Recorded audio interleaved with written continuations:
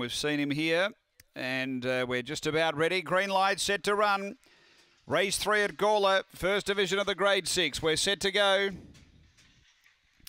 Away and racing, Opal Sassy out well. It's going to poke up and lead out the plate, and now quickly, Please Thanks on the scene. 3 out, charging at them. 4 away came Survive the Fury as Please Thanks. Oh, just got a little tangle up front, and last of all, our Chaser. Now it's become compact. Opal Sassy, Please Thanks, Survive the Fury. Turning, Opal Sassy, Please Thanks, Opal Sassy.